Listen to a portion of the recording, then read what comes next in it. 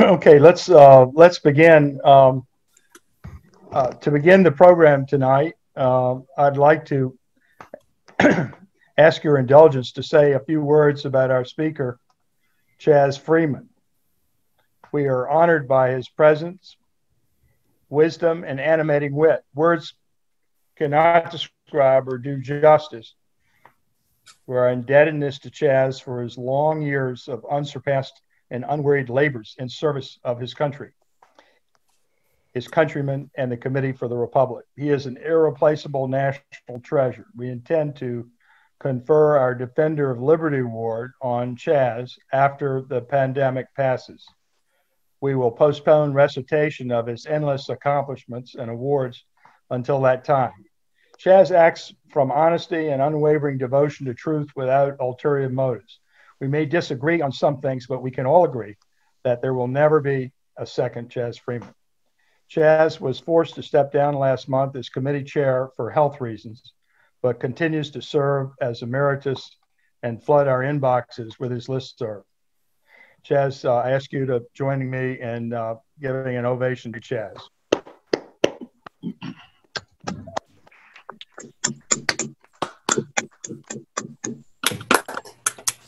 Wow, stormy applause was heard in all. Now we come. I hope you could hear it. Now we come to the anticlimax of the program. The president of the Council on Foreign Relations, Richard Haas, has recently recommended that the U.S. replace strategic ambiguity with strategic clarity, i.e. war if China uses force against Taiwan. Haas maintains the U.S., not Congress, should take us to war. Chaz will lead a discussion of whether deaf diplomacy can avoid war with China and whether the Constitution requires the decision to be made by Congress and not the president, as both parties have endorsed since World War II.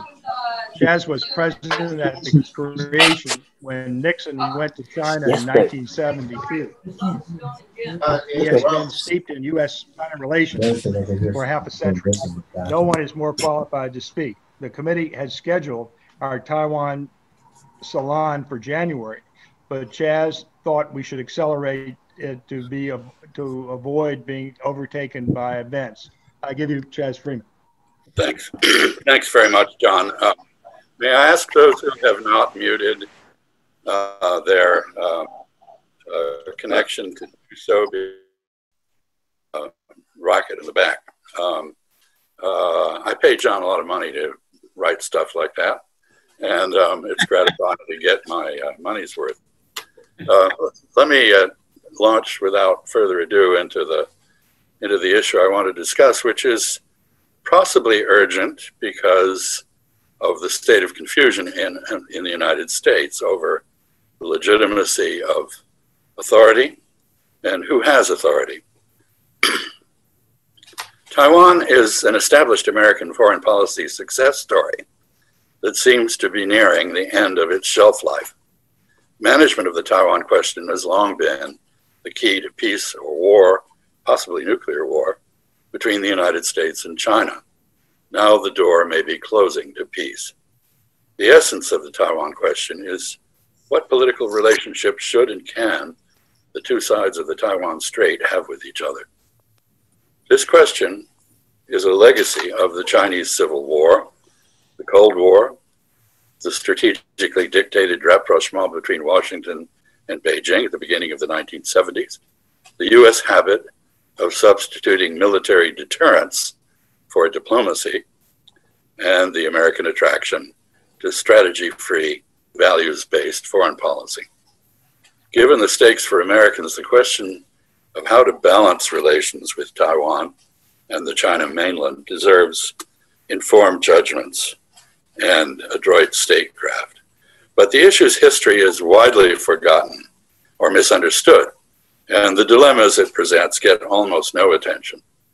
Americans seem to have achieved herd immunity to both situational awareness and strategic reasoning.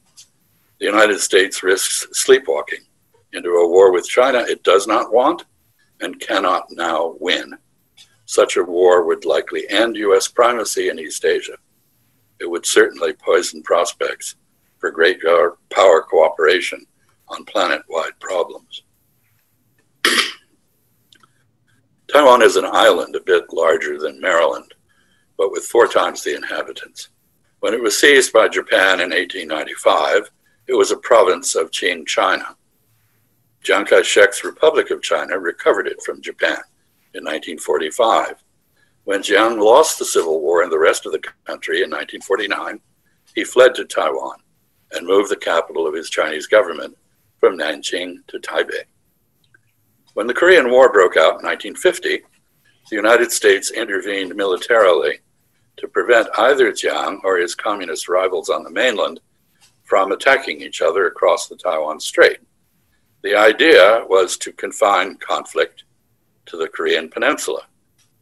Our intervention frustrated an imminent communist invasion of the island, but did not end the Chinese Civil War, which sputtered on, both militarily and politically. Beijing still views Taiwan through the lens of this unended civil war. For 2 decades, the United States backed Chiang Kai-shek, championed regime change on the mainland, and insisted that Taipei, not Beijing, was both the legal capital of China and entitled to represent China internationally. That this misrepresentation of reality survived as long as it did is testimony both to U.S. prestige in the Cold War and to the skill of America's diplomats. This is something I participated in, and we did a remarkable job of making the worse appear the better cause. In 1971, the world rebelled against the absurdity of this thesis, overcoming American opposition to seat Beijing in place of Taipei as China's representative in the UN Security Council and other international organizations. In 1972, President Nixon sought to recruit Beijing as America's partner, mainland of the Soviet Union. In 1979, in furtherance of this objective, the United States followed our allies in transferring diplomatic recognition from Taipei to Beijing. I just was saying in 1979, we switched relations from Taipei to Beijing. And to make this switch, we met Beijing's terms that we would draw American forces and installations from Taiwan and terminate our defense treaty with the island. But with the mainland's reluctant acquiescence, we retained all our other relationships with Taiwan on a low-profile, unofficial basis. Beijing simultaneously set aside its loudly proclaimed determination to liberate Taiwan by force and began a sustained effort to end the division of China by peaceful means. The long-term results of this subtle set of Sino-American diplomatic bargains were truly remarkable, though, as always, success bred new problems. Beijing's alignment with Washington helped to bring down the Soviet Empire and system. China opened itself to America and the world. After a while, it became the greatest engine of growth in the global economy. Concerns about China's poverty and weakness were succeeded by worries about it outcompeting us at our own capitalist game. Meanwhile, the relaxation of Sino-American tensions enabled Taiwan to evolve politically and economically, becoming the freest and most prosperous Chinese society in China's long history and the only democracy ever to take root on Chinese soil. This singular success was built on a collection of diplomatic fictions. The lawyers in this audience will be familiar with the concept of a legal fiction. This is a means of preventing controversies or resolving them by stipulating that something known to be factually incorrect is, for at least some purposes, unassailably true. An example is the adoption of a child. The law overcomes biology by making the persons adopting the child its parents for legal purposes, while declaring its birth mother and father to be unrelated strangers. Just so, diplomatic fictions can set aside problems by establishing something that is not factual as an unchallengeable stipulation or truth. This sort of finesse is, of course, not limited to the courts or diplomacy. It's also useful in charged social interactions. So when Teddy White, the Time correspondent in wartime Chongqing, finally got the invitation to lunch he'd been seeking from Zhou Enlai, he found that Zhou had prepared a banquet featuring a suckling pig. As an Orthodox Jew, he felt he had to tell his host that his religion would not permit him to eat pork. Zhou famously responded by saying, "This is not a pig, it's a duck. You can eat duck, can't you?" Once it was established that there was no piglet on the table, White was able both to acknowledge his host's hospitality and to enjoy the repast without undue remorse. But I digress. America's Cold War support for Chiang Kai-shek as the legitimate ruler of all of China, including, by the way, Outer Mongolia, was a diplomatic fiction of great utility to the United States when we sought to isolate China's actual rulers, the communist victors in its civil war, and to buttress Jiang's control of his Taiwan bastion against them. But patriots on the mainland saw U.S. policy as a humiliating extension of past foreign frustration of the Chinese people's aspirations for national unity. From their point of view, part of China had been forcibly carved off by the U.S. 7th Fleet, incorporated into an American sphere of influence, and garrisoned by U.S. troops. Even worse, in the 1950s, American officials like John Foster Dulles openly toyed with the idea of permanently separating Taiwan from the mainland. Chiang Kai-shek blocked this and sent a secret letter to Zhou Enlai taking credit for doing so. Eventually, the diplomatic fiction that Taipei was the capital of China succumbed to the implacable realism of the international community. We needed a new framework to prevent the reignition of the Chinese Civil War. China was de facto divided between Taipei and Beijing, but both were adamant that there was, should, and could be only one China, of which Taiwan was a part. In the early 1970s, this consensus was translated by American statecraft into a stipulation that there was only one China.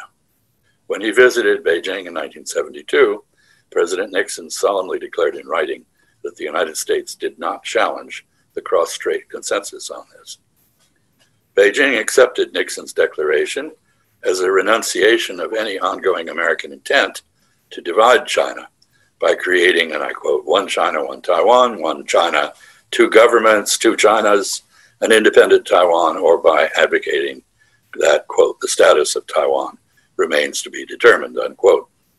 Almost 7 years later, in late 1978, a reiterated U.S. commitment to one China, this time accompanied by recognition that China's capital was in Beijing rather than in Taipei, facilitated Chinese agreement to both U.S.-China normalization and the continuation of American substantive relationships with Taiwan on an unofficial basis. The perceived American retreat from attempting to partition China made it possible for the Chinese Communist Party to turn its attention from opposing American interference in China's internal affairs to exploring how it might negotiate an accommodation with its Civil War opponent, Chiang Kai-shek's Kuomintang, or Chinese Nationalist Party. The one China stipulation of a single Chinese sovereignty on both sides enabled Beijing to act as though a reunified China was inevitable, and Taipei to pretend that it either agreed with this or that it might eventually be persuaded to do so. As expected, Beijing deferred action while Taipei played for time. The fact that the United States Beijing's apprehensions that it might have to go to war to prevent such a split. The perceived American retreat from attempting to partition China made it possible for the Chinese Communist Party to turn its attention from opposing American interference in China's internal affairs to exploring how it might negotiate an accommodation with its Civil War opponent, Chiang Kai-shek's Kuomintang, or Chinese Nationalist Party. The one China stipulation of a single Chinese sovereignty on both sides of the strait took the urgency out of the Taiwan issue. It enabled Beijing to act as though a reunified China was inevitable, and Taipei to pretend that it either agreed with that or might eventually be persuaded to do so. As expected, Beijing deferred action, while Taipei played for time. The fact that the United States officially ruled out actions to split China, using Chinese terminology, lessened Beijing's apprehensions that it might have to go to war to prevent such a split. This, in turn, reduced the need for U.S. deterrence of a mainland attack on Taiwan. Despite a blip or two, tensions in the Taiwan Strait subsided. The diplomatic fiction of one China eventually enabled the two sides to avoid arguments about sovereignty, while they facilitated cross-strait trade, travel, and other connectivity. In 2005, building on the precedent of talks before Jiang's flight to Taiwan, the chairman of both the Communist and Nationalist parties met in Beijing. They agreed on both the One China principle and a remarkable range of practical connections between the two sides of the Taiwan Strait. By 2009, where communist and nationalist fighters had been engaged in aerial dogfights 50 years before, the airlines of the two sides were conducting 370 scheduled flights a week between cities in Taiwan and the China mainland. In 2015, Taiwan's then president, Ma Ying-jeou, met in Singapore with his mainland counterpart, Xi Jinping. Sadly, that meeting appears to have marked peak détente between the two sides. Over the nearly 50 years since the Nixon administration first embraced the notion of one China, it served as the essential underpinning of Sino-American peace and the absence of armed conflict in the Taiwan Strait. But it was constantly chipped away at by opponents of Sino-American normalization, advocates of Taiwanese self-determination, American single-issue activists, bureaucratic advocates of less contrived and untidy arrangements, anti-communists, and more recently, advocates of great power rivalry and confrontation with China. There is little left of the original construct. It's hard to see how this foundational subterfuge can now sustain the many useful bargains built on it. I think there are at least three reasons for the withering of the crucial One China stipulation. Each is understandable, but rests on increasingly dubious presuppositions. First, most Taiwanese have now decided they do not want to associate themselves politically with the communist regime across the strait and would prefer either sustained autonomy or outright independence. The mainland has presented them with no vision of a joint future they might find attractive. Whatever appeal association with the rest of China might once have had has progressively evaporated as the mainland has become an ever more abusive police state.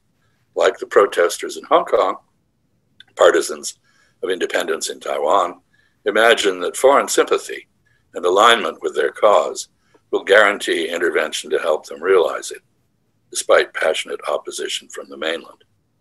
This is quite a gamble, to say the least.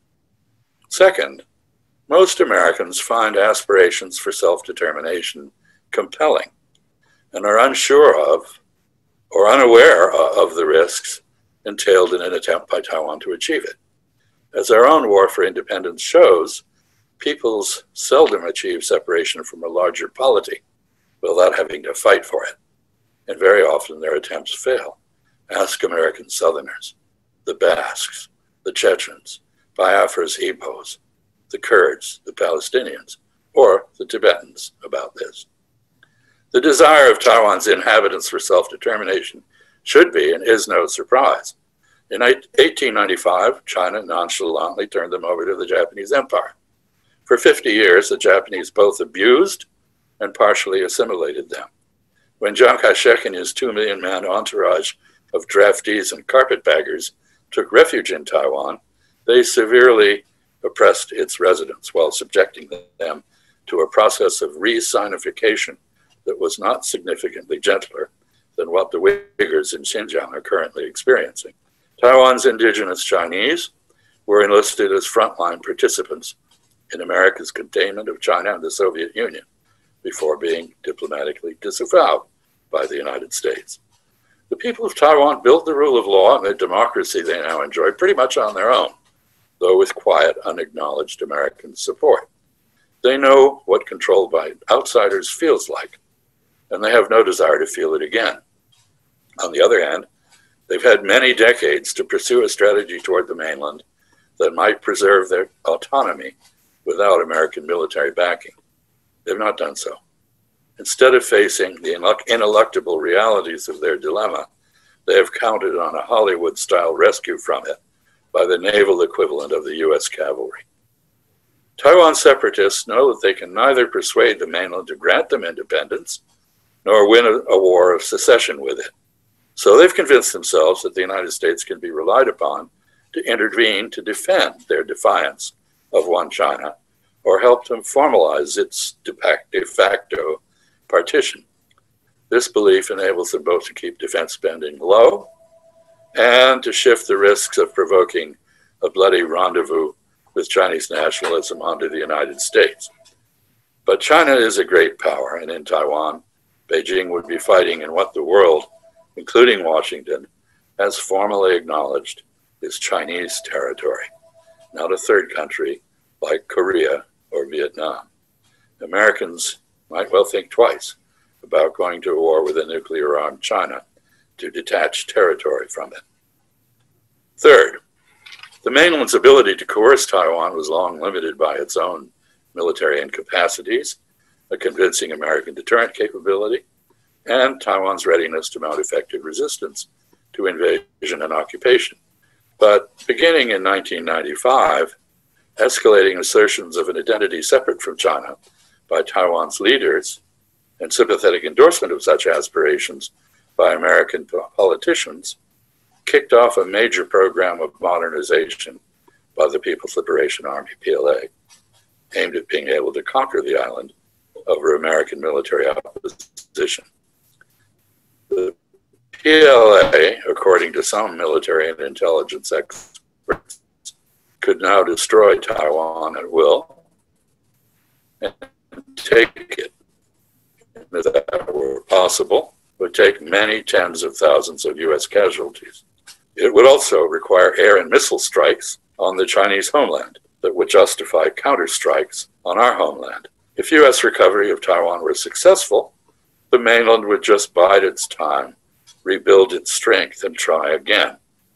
As was true of Hanoi, Beijing is a determinedly nationalist opponent that enjoys the balance of fervor in its struggle to end the American-backed division of its country. To normalize relations with Beijing, successive US presidents gave specific commitments in 3 carefully negotiated joint communiques. These documents, issued in 1972, 1979, and 1982, are the foundation of Sino-American relations. In them, the US government promised that it would no longer maintain official relations with Taipei, that it would have no troops and military installations on the island, and that it would sell only carefully selected defensive weapons to Taiwan on a restrained basis. In the 3rd communique, the United States agreed to limit the quality and reduce the quantity of its arms sales to Taiwan. Over the succeeding decades, Washington has progressively or cast aside every one of these strictures.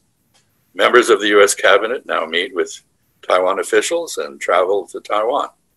There they are supported by a newly constructed $250 million quasi-embassy guarded by US Marines. The United States has returned to Cold War-style championing of Taipei's diplomatic relations with third countries, punishing those that switch relations to Beijing. There are reports that there are once again American military personnel in Taiwan teaching its armed forces how to conduct operations against the mainland. Taiwan has reemerged as a major purchaser of US weaponry. On November 12, 2020, 9 days after the US presidential election made his boss a lame duck, Secretary of State Mike Pompeo completed the trashing of the One China stipulation by declaring inaccurately that, quote, Taiwan has not been part of China, unquote. In 1979, as the Taiwan Relations Act, or TRA, noted, the United States, quote, terminated governmental relations with the governing authorities on Taiwan, unquote. That is a quote from the law. The TRA was enacted to enable Americans to sustain our ties with the people of Taiwan without governmental relations. But it's hard to argue that in most respects, such relations have not now been restored. U.S. policy enshrined in the TRA has been to ensure that, quote, the future of Taiwan will be determined by peaceful means, unquote. But by deviating from the understandings that have been central to that objective, the United States has helped to ensure that virtually no one on the China mainland now believes that a purely peaceful resolution is still feasible. The TRA declares that the United States should provide, quote, Taiwan with arms of a defensive character, unquote. But there is now no such filter applied to arms sales to the island. The TRA, which is a domestic law, not a treaty, calls on the United States to maintain the capacity to deter, quote, the resort to force or other forms of coercion to jeopardize the security of the people on Taiwan. But the United States no longer has the surefire ability to defend Taiwan against the use of force from the mainland. And the military balance in the area is increasingly disadvantageous. The credibility of U.S. military deterrence has declined, even as Washington has withdrawn the reassurances that once persuaded Beijing it would not need to use force. China, Taiwan, and the United States are locked in a dance of reciprocal displays of military capability and will. The logic of the situation implies willingness to escalate from shows of force to skirmishes and thence to battle. It's been a long time since the danger of war over Taiwan has been as great as it is now. The irony is that the arrangements Washington and Beijing put in place in 1979 to preserve the peace, including the unilateral U.S. enactment of the TRA, worked far better than even their authors hoped they might. After the switch in diplomatic relations, tensions with the mainland diminished, and Taiwan's security improved. The island was able to do away with martial law and to democratize. Taiwan became one of the most prosperous societies on the planet. Its per capita GDP is lower than ours, but its median wealth of $70,191 is now greater than our $65,904. The One China framework that produced these admirable results wasn't broke, but successive administrations in Taipei and Washington nonetheless fixed it. It is now out of order. By progressively going back on its word, Washington has established a reputation in China for faithlessness that precludes anyone there trusting further American commitments. Pro forma protests that the United States stands by the three joint communiques fool no one but amnesiac Americans. The resulting distrust precludes new Sino-American understandings about how to manage differences over Taiwan, but without such understandings, the escalating contradictions between Chinese nationalism and Taiwanese identity politics are taking us toward conflict. All three parties, Beijing, Taipei, and Washington, are nearing the point at which we can no longer avoid very unwelcome choices. Beijing now sees no credible prospect that the issue of Taiwan's relationship with the mainland can be resolved by peaceful means without at least some element of military coercion or possibly a war. The military balance in the Taiwan Strait increasingly favors the PLA. That deters U.S. intervention. Even so, the Chinese leadership faces a hard choice between using force and abandoning the century-old dream of the united China, free of foreign spheres of influence. In making its decision, Beijing must weigh the risks of a costly war with the United States that could draw in Japan and escalate to the nuclear level. Weigh that against the domestic political consequences of accepting humiliation on the core issue of Chinese nationalism.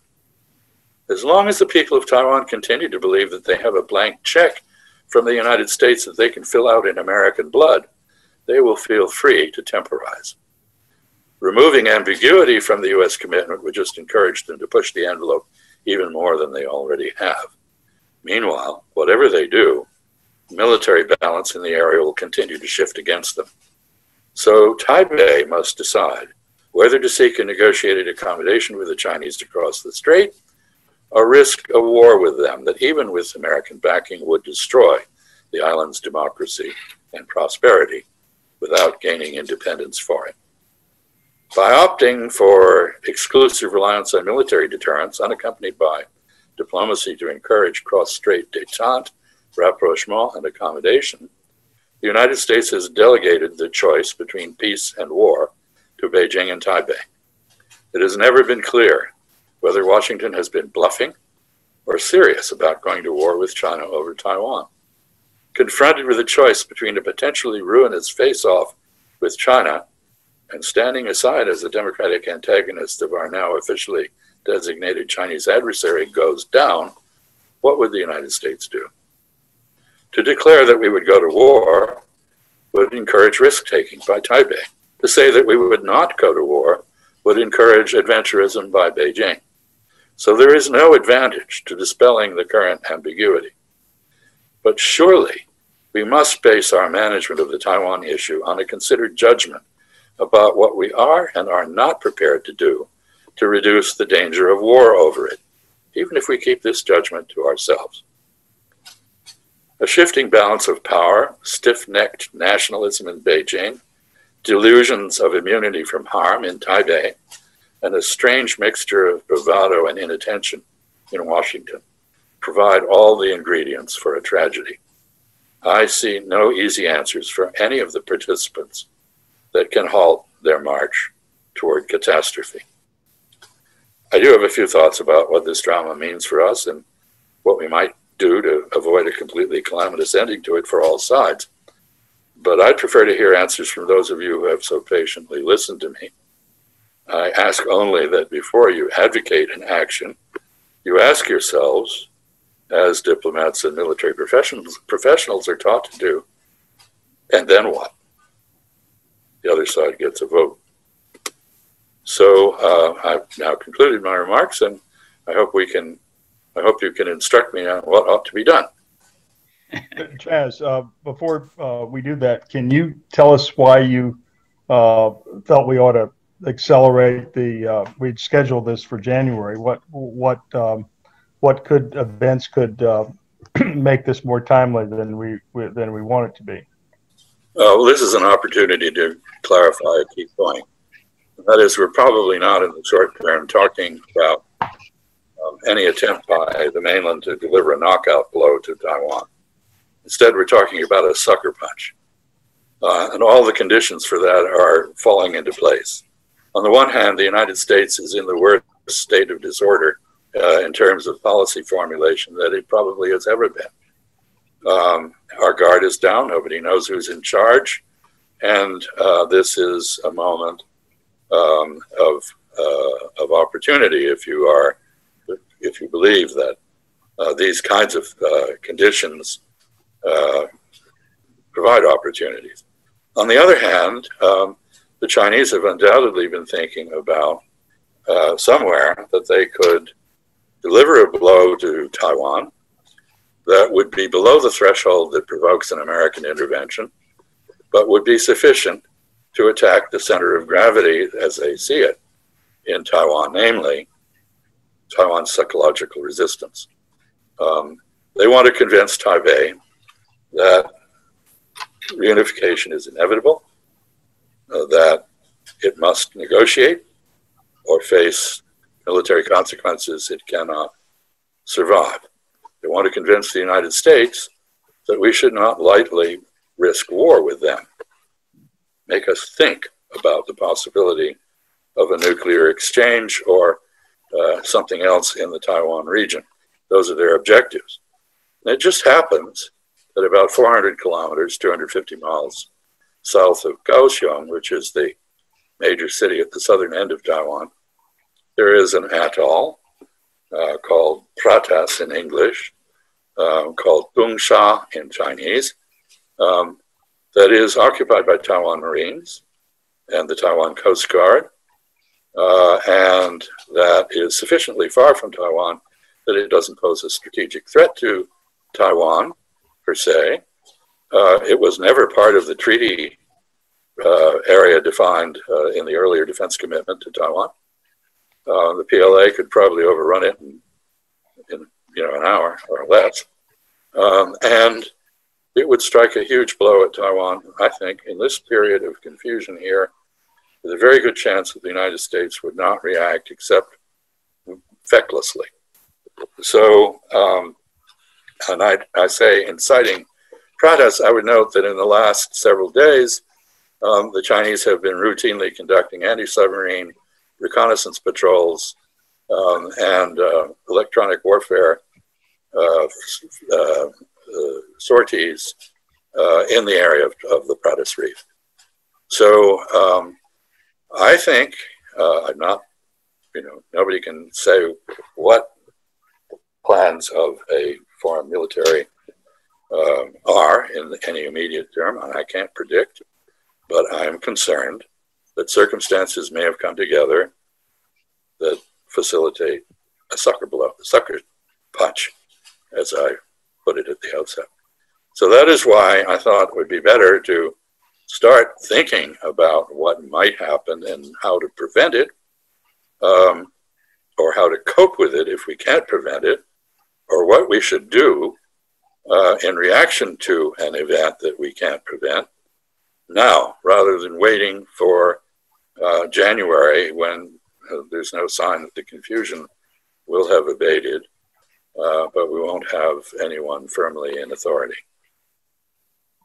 Yes, I see. I might add one other point. That is, the Taiwan Relations Act authorizes or directs that the United States should remain prepared to intervene in a Taiwan contingency. It does not authorize such intervention. And the thesis that we're hearing more and more from people like Richard Haas, whom we quoted at the outset, John, is that the president should just declare we have a defense commitment to Taiwan.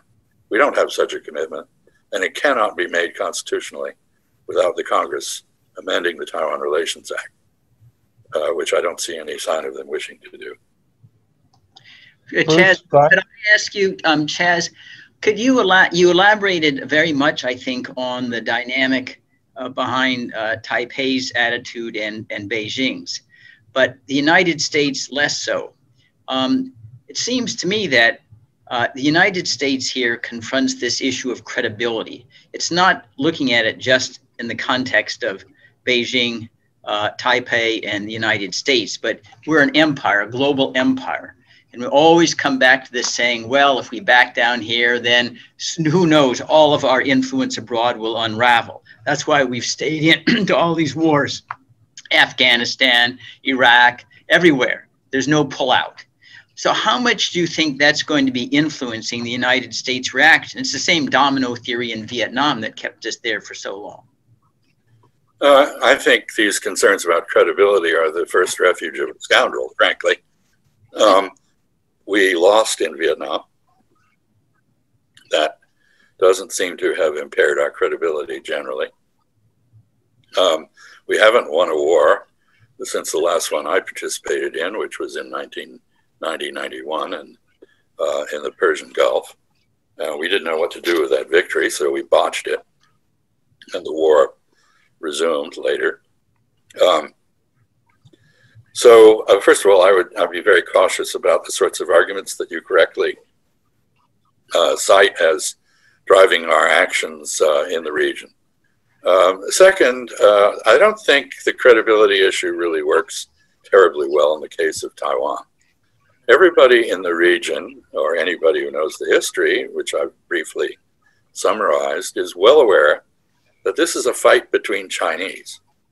They look to the United States not to join the fight, but to manage it and prevent it from getting out of control, which is exactly where we started in June 27, 1950, when we put the 7th Fleet in the Taiwan Strait. People are able to distinguish between between compromises or setbacks that involve limited interests and those that involve what the Chinese call core interests. This is a core Chinese interest. It's not a core American interest by any standard. There is now an effort being made to describe Taiwan as, quote, the Fulda Gap, unquote, of East Asia. I don't think any serious military strategist gives this any credence at all. Yes, Bill Nitzer, I have a suggestion which flows right from what you've just said. I think the Biden team should signal to the Chinese government the following: that they will make a maximum effort to get Taiwan to voluntarily remove those Marines and other facilities from the island. And they would like the Chinese government to give them a certain period of time to accomplish that objective. And they would promise to make it clear to the Taiwanese that this is not an essential interest of the United States, and it's not even an essential interest of Taiwan. And that if the United States is to continue to support Taiwan's goals for an independent political system subject to eventual Chinese sovereignty, they are going to have to comply. I think that would be an excellent first step, because I think the Chinese would give us a little bit of time, because it is not to their benefit to initiate the conflict which you described. No, in fact, I think a great deal of the American discussion of this issue, to the extent there is any, is based on a false premise, which is that the Chinese are eager to go to war over Taiwan. In fact, Chinese politics work in exactly the opposite direction. They're trying to avoid being put in a corner, so they have to go to war over the Taiwan issue. Bill, your suggestion is a neat way of accomplishing diplomatically what it took the Cuban Missile Crisis to accomplish with respect to Cuba. Good. That is, make it happen. But that is also a reminder of what the stakes are here. You know, here we are disputing the territorial limits of a country that regards itself as still in a civil war. And that country happens to be a very powerful one, increasingly powerful. And even if you assume that we get through this holiday season and period of presidential uncertainty, we get through it. In the long run, the time is against us. I would argue that deterrence makes a lot of sense if time is on your side. And it makes no sense if time is against you. All you're doing then is bottling up a problem so that it can ferment and sometime in the future explode. I would say that with regard to your suggestion, the place to start is to review the record. Our most charming characteristic as Americans is our ability to forget what we've promised and what we've done. And review the record. To what extent are we in compliance with our undertakings to either Taipei or Beijing? They know. We ought to think about that and consider whether we really want to continue to be outside what we agreed, or whether it's worth continuing doing some of the things that we are doing, which aren't consistent with the promises we made. Right. Chad, I think just to finish up, if I may, what I will do tomorrow is I'm going to send an email to Richard Haas with a copy to Tony Blinken. I'm going to refer to you, and I'm going to give them a link to your presentation. And I'm going to say, do this, because it makes such obvious sense in terms of avoiding a conflict that nobody will benefit from and buying us time for a longer term diplomatic solution to this problem. Do I have your encouragement? I can't stop you. Good, okay. My purpose in advancing this discussion, if it is a discussion rather than a rant, is to cause people to think about a problem that really has not been thought enough about. We have dug ourselves into a trap. How do we get out? Wow. I don't see an easy exit. I think there are various other people who make comments or ask questions. So I think could Sun Tzu is helpful. We should follow Sun Tzu, right? could I speak? So, Ralph Gomery. I'm an outsider, to the world of diplomacy, but it seems to me that we had a working arrangement, the fiction that you described, right? And that we have violated it. I would suggest that we return to it and do the things that we said we would do, take out the military advisors, things like that. I think that could be tempting to the other side, to the Chinese side, because they think, and possibly correctly, the time is on their side. And so why take a chance? We'll eventually get there. We're becoming a stronger and stronger power. All right. And they believe in their future. All right. So they'll be willing to temporize and not take a chance. I think they do think that time is on their side on this issue. But I think politically, it's a pretty big gamble to imagine that any U.S. government at this point could do that.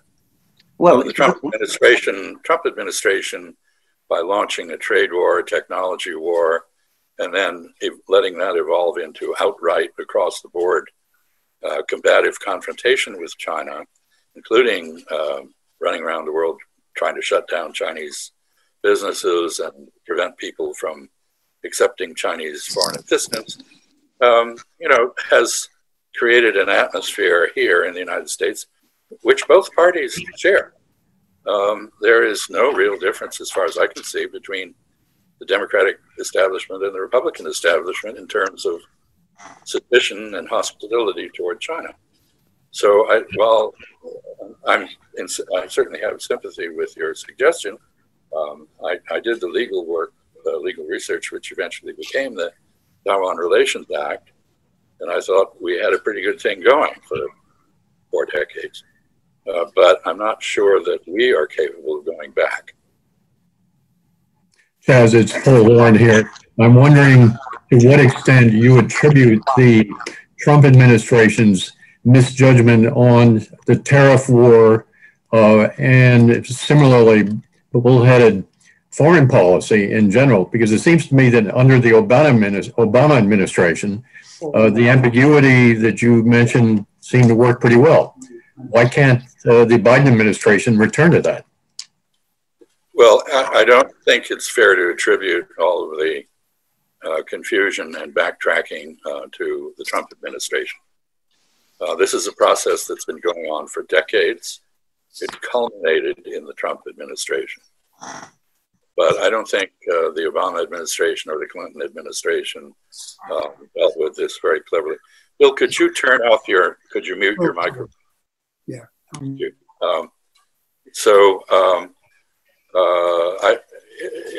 Let's not blame everything on Mr. Trump.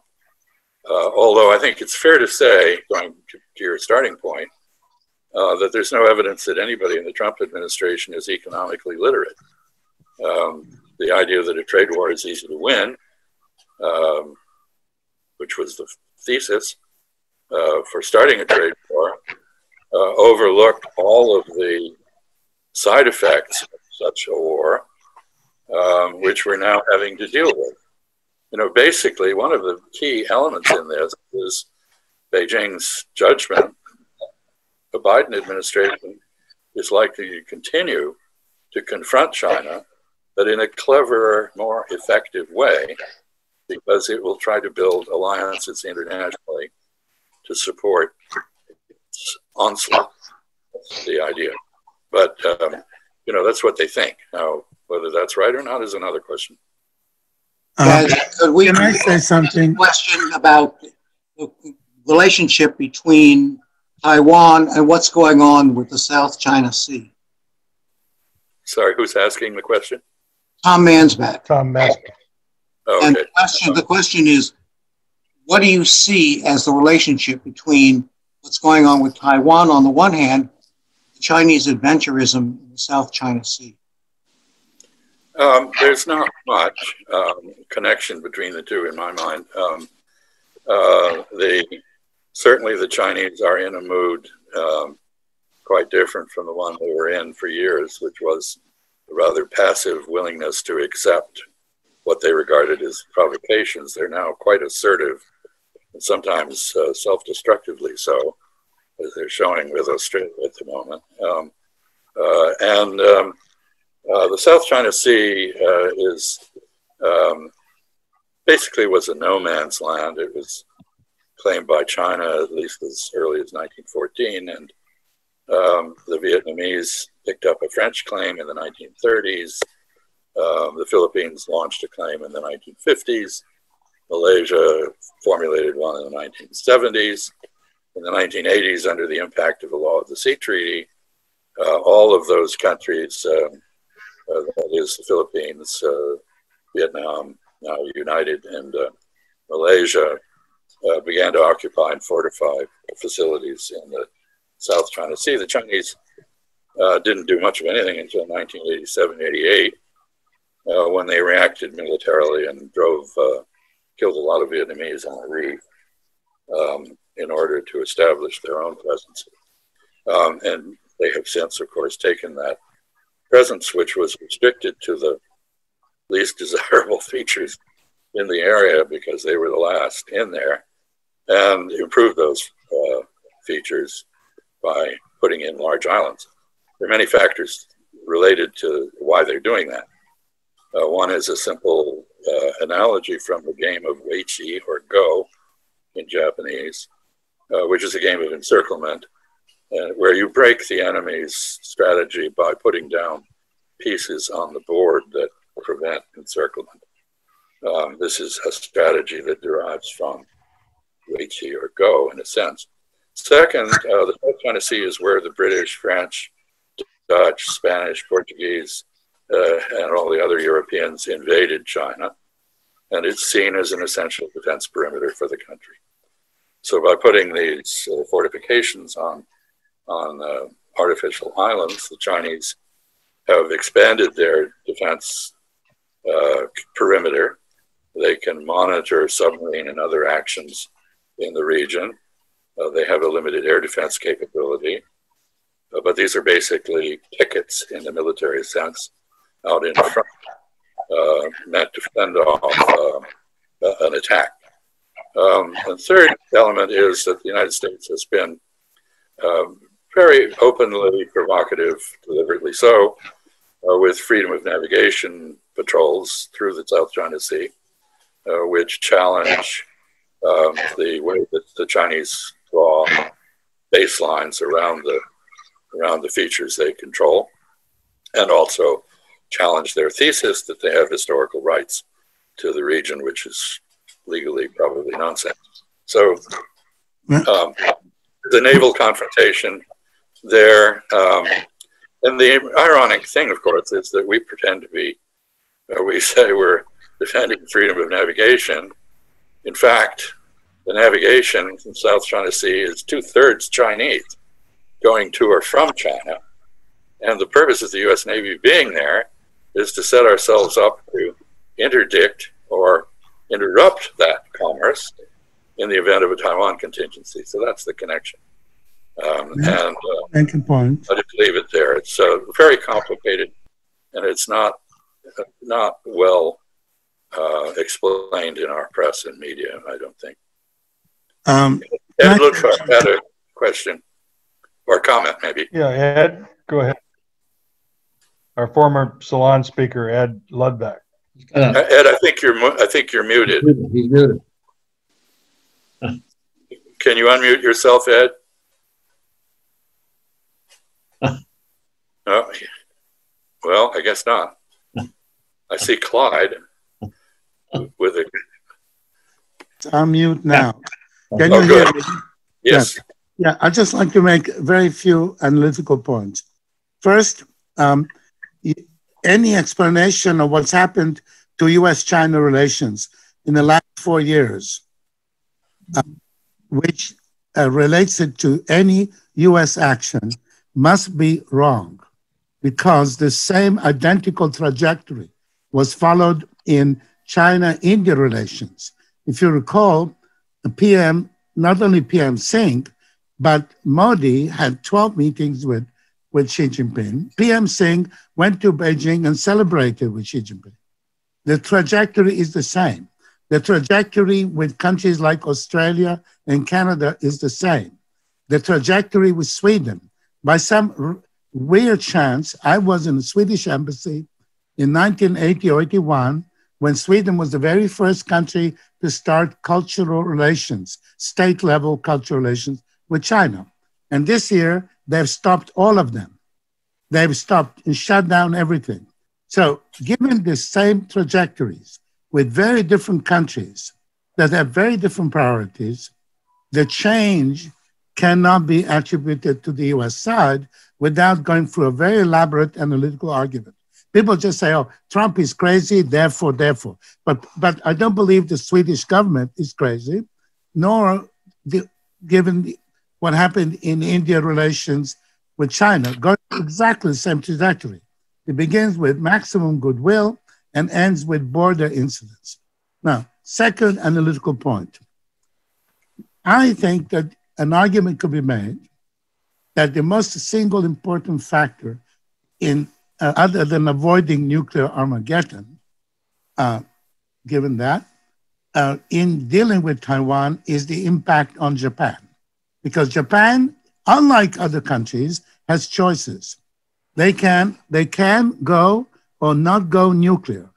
They can stay on the US side or they can go neutralist. They can go pro-China. If the United States is seen as unable to protect Taiwan, that will have a huge impact in Japanese politics. Now, I don't believe that statement can be contradicted. What can be argued with is the nature of the impact, the magnitude of it. Third point, one aspect of US policy towards Taiwan has been highly questionable for a very long time, and that is the practice of selling weapons to Taiwan. Given the idea of selling weapons to make money is a good one. It's a major US export. However, when you have a country like Taiwan, which you have a commitment to defend, like a country like Israel, you have a commitment to defend. If you have a commitment to defend Israel and Israelis spend their entire defense budget on ice cream, the United States has grounds to complain, saying, look, we're committed to protect you, and here you are spending your defense budget on ice cream. But we have not only allowed, but have abetted the Taiwanese spending their money, their defense budget on ice cream, because battle tanks are ice cream, frigates are ice cream, aeroplanes, expensive aeroplanes for which you do not build shelters. In fact, the only Taiwan air base which has shelters, and they're not good ones, is Hualien Base in South Taiwan. So this has been a real culpability. I noticed in a very last ounce package, for the first time, there was a relevant piece of equipment. For the first time, they bought anti-ship missiles, which are truck-mounted, not to be sank ship-mounted, but truck-mounted that you can disperse around the island. This is such an exception, quite shocking. So in that regard, we have been completely irresponsible, but in regard to the context, which is the broad context, U.S. relations context, I don't actually believe the U.S. did anything because, for example, the discovery that the Chinese are very dependent on U.S. microprocessors, the desire to use this to cripple the Chinese industry insofar as one can. This followed, did not precede, the discovery made that the amount of technological theft that was taking place was not what the French have been doing or anybody else has been doing, but it's been on a gigantic scale, down to hiring Harvard professors to hand over to them what are in fact billions of dollars technologies for $50,000 a month. So that was the response. You see, you attack us technologically, we are going to counterattack technologically. But apart from the overall mood factor, is absolutely irrelevant because, as I say, identical trajectories were followed by countries that started in a very different mood and never did any of the things Trump did. So, final point, specifically impact on Japan, or whatever we do in regard to Taiwan.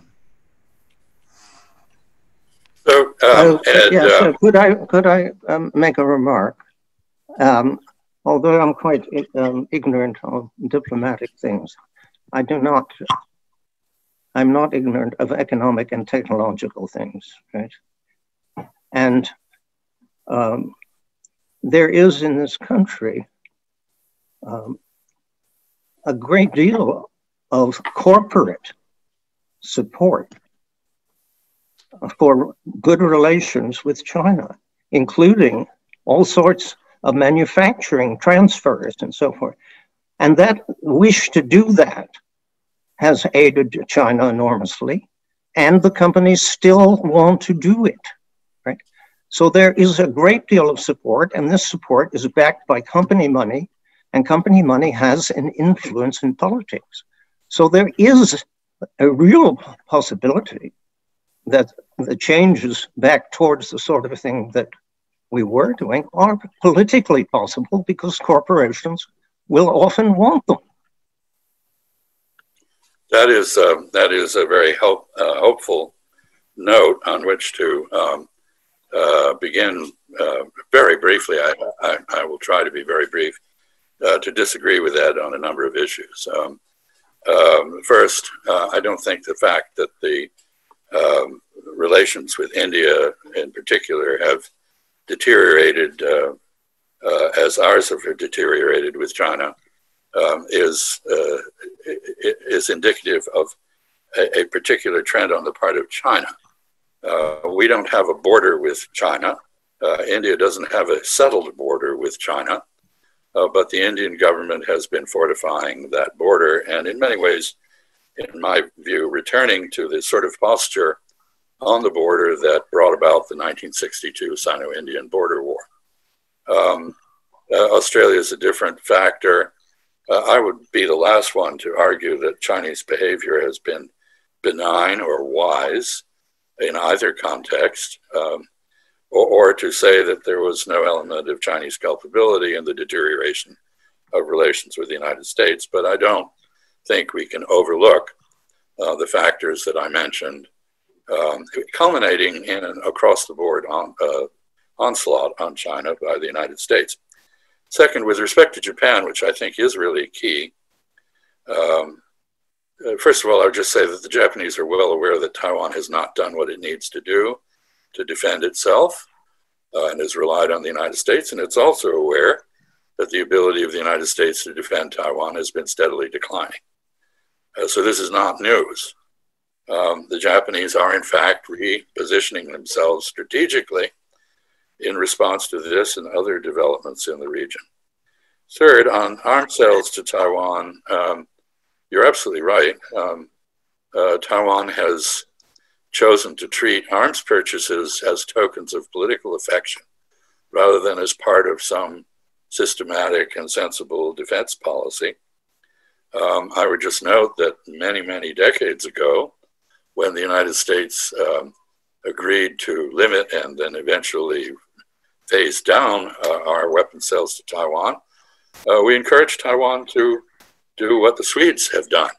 Namely, Taiwan is larger than Sweden, and that is to accept technology transfers and put their budget into their own production. They've not done so. On the question of our efforts to cripple Chinese technology, I'll make two comments. First is that every rising country, scientifically and technologically, including the United States in the 19th century, has been contemptuous of other people's intellectual property rights and has made free with them. It wasn't until 1898 when we became an exporter of intellectual property that we got religion on the subject. Japan in the 20th century, for much of it, was in a similar position. China has been in that position in recent years. But just as in our case and in the Japanese case, this is self-correcting. As countries become domestically innovative, their own people demand intellectual property protection. And this has very much happened in China. So it's not an argument for not pushing the Chinese. We should have done so intelligently, but we did so unintelligently, which is my second point. And that is that by going after Chinese imports of semiconductors, and more recently, just I think yesterday, elements of the electrical power grid, we are not only depriving ourselves of our largest market, but we are basically undermining the market dominance that we ourselves have exercised in these domains. We have guaranteed the rise of a competitor. This is nothing new. 1973, President Nixon embargoed soybean exports, and the result was entirely predictable. The Japanese, who were the major importer, invested in Brazil and on the China mainland, and became our biggest, those areas became our big competitors. So I think finally on the issue of Japan, just to go back to that, and the United States, the initial Chinese proposal for negotiation with Taiwan addressed the question of the strategic implications of Taiwan being part of a broader China. It did so in several ways, one of which was to promise not only that there would be no members of the PLA stationed on Taiwan, but that Taiwan would retain its own armed forces to defend that part of China against foreigners. That at least is the diplomatic fiction. The purpose of this, and I discussed the formulation with its author at the time, the purpose of this was to reassure the United States and Japan that the reunification of Taiwan with the mainland would not threaten them strategically. Japan is indeed very conscious of the strategic importance of Taiwan in terms of two things. First, it was a bridge for the Dutch and others to shoot their way into treaty ports in Japan in the beginning. Commodore Perry was there before he went to Tokyo. It is second, it was the launching platform, as the Japanese considered it was their term, an unsinkable aircraft carrier. MacArthur later borrowed that from them. It was their launching point for the attacks on the Philippines, on Indochina and Hong Kong, coincident with Pearl Harbor. So it has, for Japan, a special significance, yes.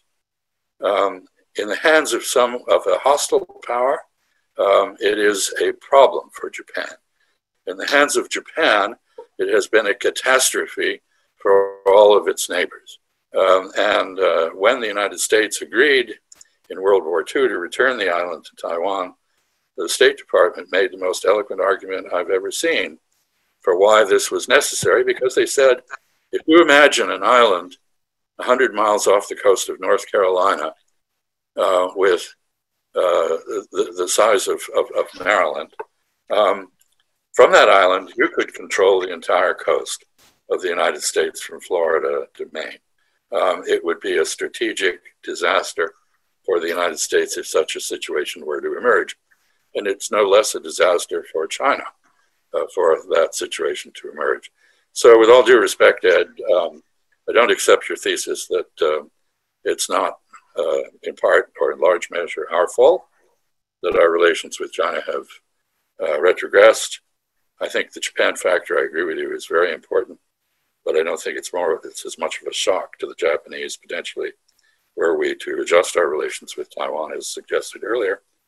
I think the issue of people taking a free ride on American protection is not limited to Taiwan, unfortunately. And finally, I'm deeply disturbed by the economic reasoning that is giving away American market dominance in an increasing number of areas by cutting off trade with our largest market. Chaz, it's Barry Wood. Right. Could I ask you about the tougher Chinese stance in Hong Kong? What are the implications of that for China-Taiwan? Mm-hmm. Well, I think the implications are clear in one sense. The agreement with the British on Hong Kong was one China, two systems. The demonstrators in Taiwan were not defending two systems. They were taking issue with one China. They were burning the flag. They were mooning the Chinese national anthem when it was played. They were demanding independence. And they actually created a situation which brought on the inevitable response. I think it's a tragedy. Taiwan looks at this and sees the vulnerability it would face if it were to agree to a parallel situation. Of course, what was on offer, I don't know if it still is, was not a parallel situation because it assumed that Taiwan would retain its own armed forces and not have a Chinese garrison on its territory, and that it would retain its existing indigenous democracy. Hong Kong's never had a democracy. The British never thought anything about putting democracy in there during the 150 years or so that they were there. Mr. Patton, the governor at the time of the handover, suddenly discovered the merits of democracy. And by doing what he did, he basically broke the understanding that had been reached in Beijing between the Chinese and the British ambassador, in which the Chinese were going to make a gift of democracy to Hong Kong. He tried to make it a British gift. That has a lot to do with why things have gone so badly wrong. By the way, I don't think Hong Kong is finished as an economic entrepot or financial center, although it's going to be very different. And it's still going to be a very free society economically, but politically it's going to be repressed. And I think that is truly tragic. Yes, I'm Clive here. What are the minimum terms that you think? I mean, she also runs some risks here. And we, in principle, at least, we all agree there's one China. What exactly does she want? He's shown in Hong Kong that he's not willing to allow free speech in Hong Kong, or it seems that way at least. So is that the same? Would he need to have a Taiwan that's now like Hong Kong, or something less? I think the conditions are quite different and the offers are quite different. And until the negotiation occurs, you can't tell what might emerge from it. Hong Kong didn't negotiate with China. The British did.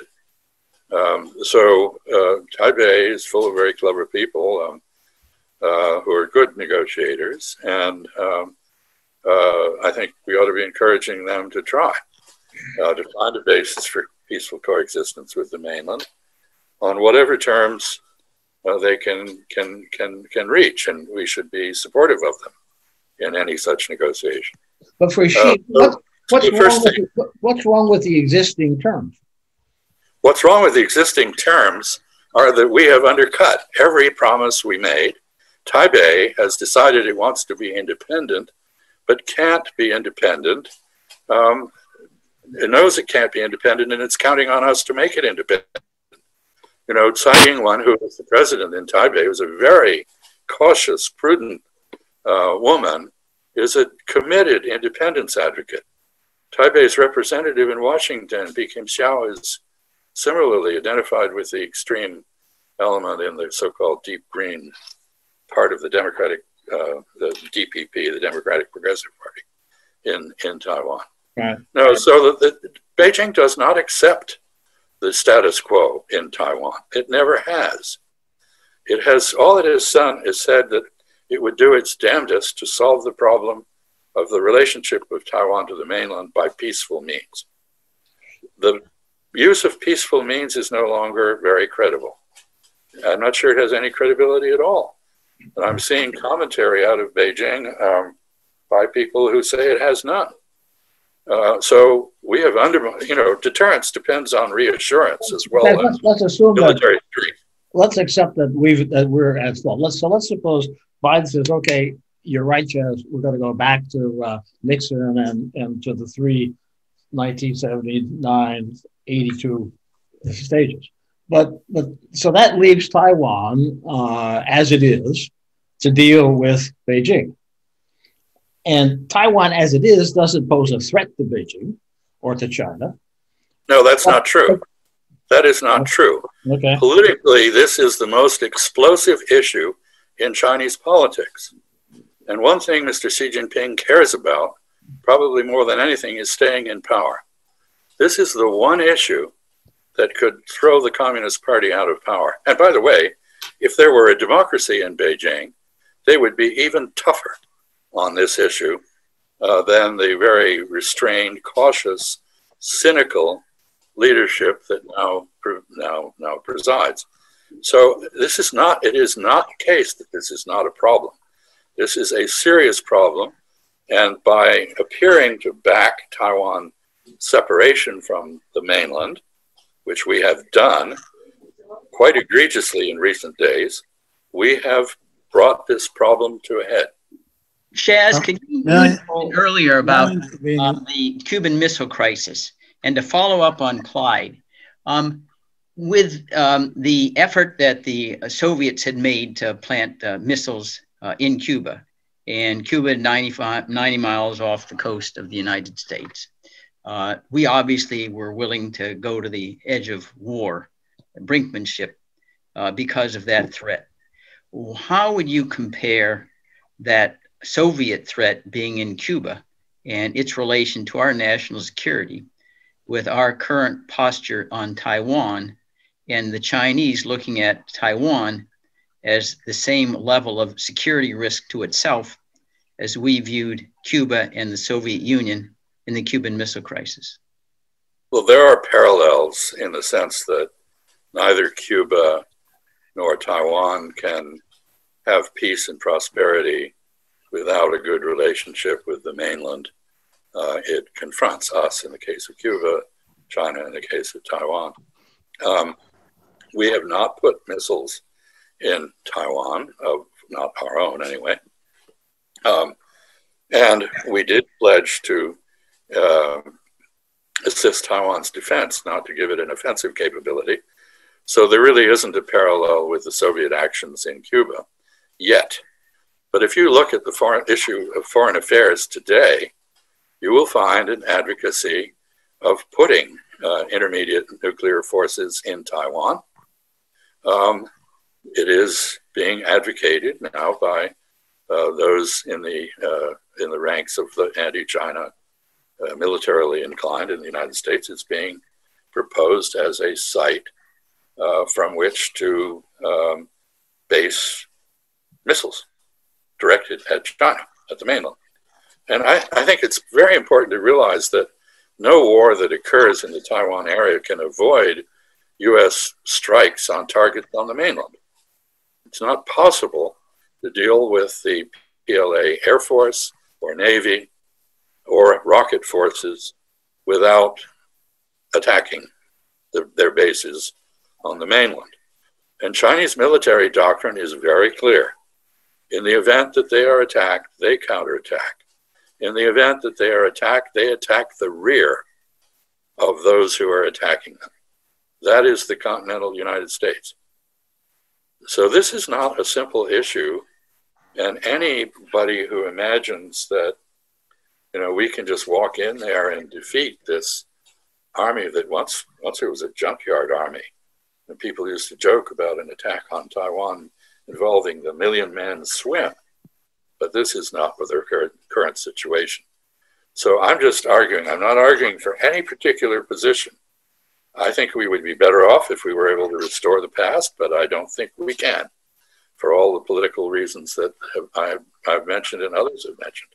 I would like to think that the American corporate community, which has been silent in the face of security arguments, as it usually is, might advocate restoration of some sort of reasonable relationship with China. Any relationship with China is going to, from now on, however, is going to have to deal with the residue of outright hostility that has been established.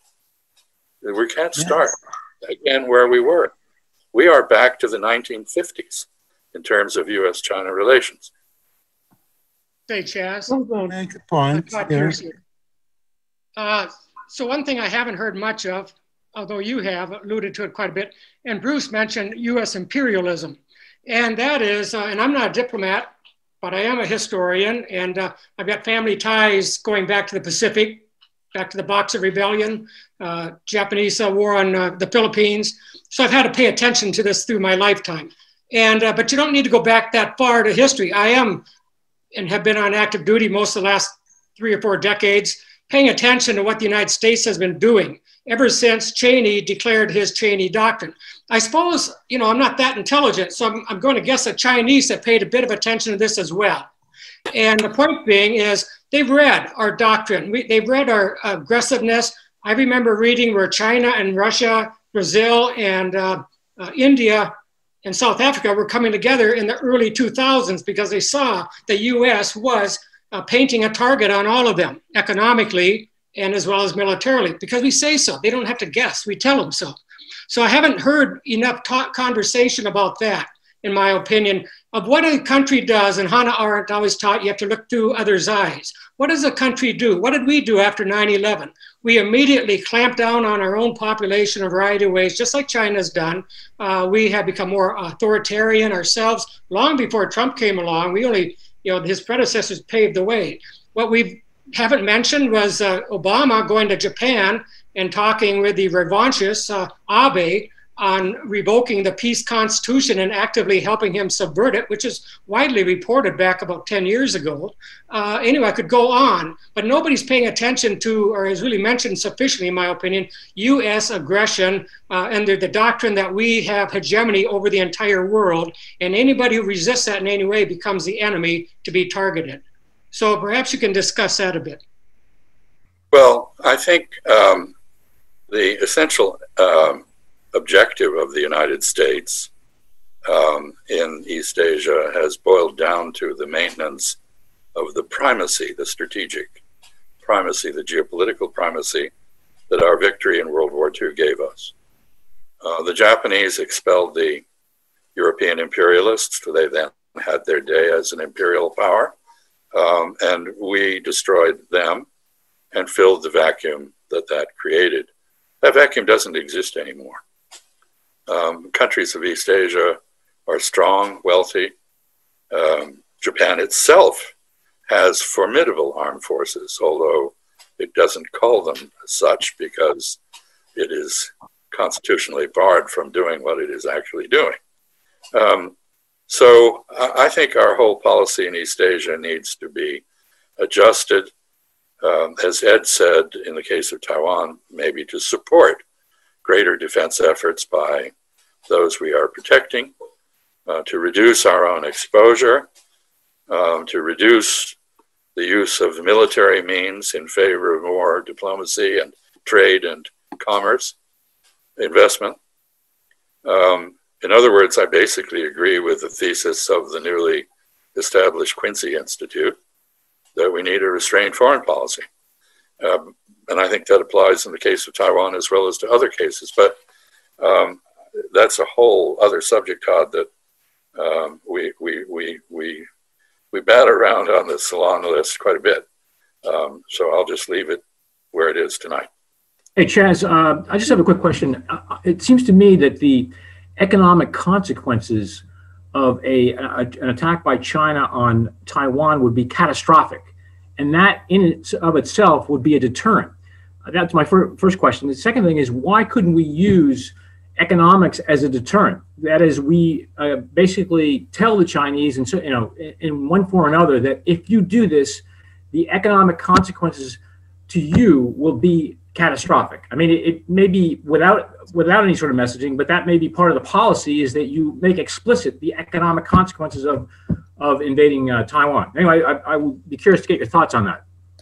Yeah, I don't think, as I said earlier, that what we're talking about in any reasonable time frame is an invasion of Taiwan.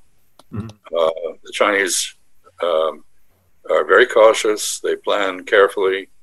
I don't think they think they're ready for that. They could do it, but I think they'd prefer more time to prepare. So and they don't want to have to do it. You know, interestingly, I wrote a book called Arts of Power, Statecraft and Diplomacy. Chinese general who was in charge of planning Taiwan operations read it, had it translated into Chinese. Why? Because of a section in it which talked about why occupying other countries or societies was inherently problematic. It corrodes the readiness of the force that's occupying. It corrupts them. It puts them into police work, which they're unfit for. And it arouses opposition rather than pacifies it. And he applied that to Taiwan. He said, we absolutely don't want to get into the business of occupying Taiwan. That would be a nasty situation. What they do want to do is negotiate a solution. Now, with respect to the economics of the thing, we've already done a good deal of what you suggest. You know, we have forced Taiwan Semiconductor, which is the major fabricator of semiconductors in the world, the most advanced, to cut off its market on the mainland. We have forced other companies in Taiwan, which had been heavily engaged in collaboration with mainland companies, to sever those relationships. So we have been trying to start a trade embargo between Taiwan and the mainland that hasn't really succeeded because the two are very interdependent now and probably will continue to be.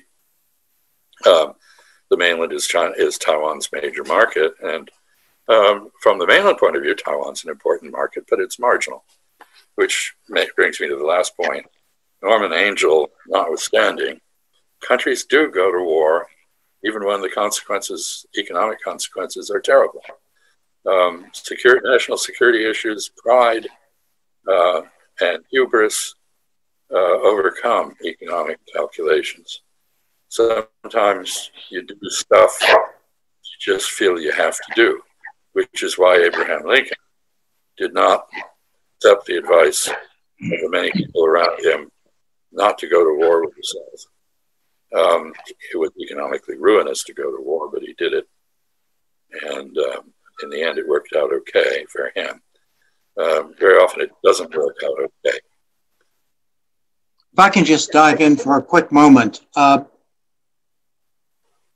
My understanding, I have not been in Taiwan in about 6 months, but my understanding is that the younger Taiwanese business folks see their future in China, and that they are pushing for a closer relationship for business purposes. I don't know what the strength of the younger Taiwanese business community is within the body politic of Taiwan. And perhaps you can sort of unravel that a little bit for me.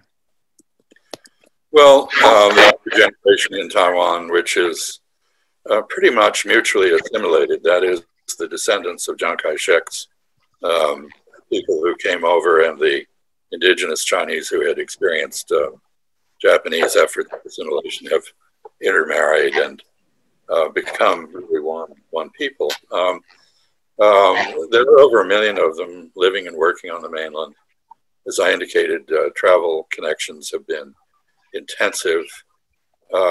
These younger people have grown up with a situation in which there was peace in the Taiwan Strait, and this was good for Taiwan economically. It's part of the reason that Taiwan has succeeded as well as it has. But I don't think one should discount the emotional strength of identity politics. Certainly no American, having experienced what we've just experienced, would want to do so, I think. I'm not sure what the future will bring in terms of attitudes.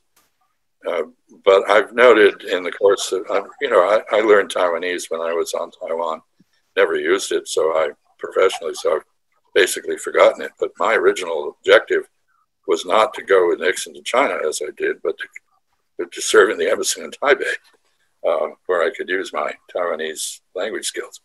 I think I know something about attitudes on the island, and I'm not sure where they will end up. The mainland has done a lot of things right. I'll name one interesting example of a sophisticated policy. I used to go visit the Taiwan Affairs Office in Beijing when I would be in China. And they had on the first floor of their building, they had a bulletin board with kind of an outlay of what function was on what floor. And I'd always look at that. It was in Chinese, of course. I'd look at it and read it before I went up to the fourth floor or whatever it was to meet the big boss. And one time I was going there and I saw cosmetic surgery department. And I thought, what in God's name is that? So I asked. And my interlocutor said, it's funny you should ask. He said, we did a survey polling in Taiwan. We discovered that the two groups most opposed to reunification were lawyers and cosmetic surgeons.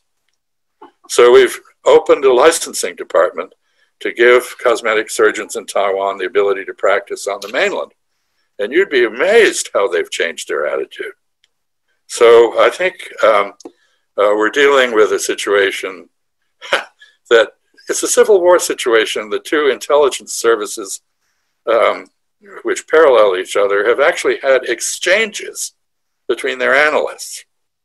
This is not Russia versus, or the Soviet Union versus the United States. It's something very different. So I don't know what the future will bring. I think there is confusion in Taiwan. I think Chinese are very pragmatic. And people in Taiwan, if they know they have to make a choice, will reluctantly do so. So that's the best answer I can give.